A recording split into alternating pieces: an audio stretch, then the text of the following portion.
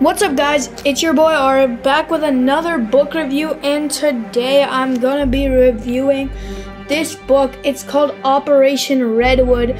So this is about a boy called Julian Carter Lee who is living with his uncle after his mom had to go to China and his dad has passed away.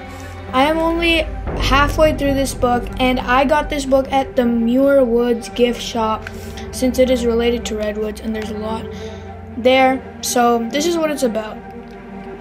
So it's about Julian, and he sees an email in his uncle's email box from a girl called Robin, who says that her uncle is going to cut down a grove of redwoods near her home. Julian starts emailing this girl called Robin, and they soon make a plan to save the redwoods. And that's about where I am so far.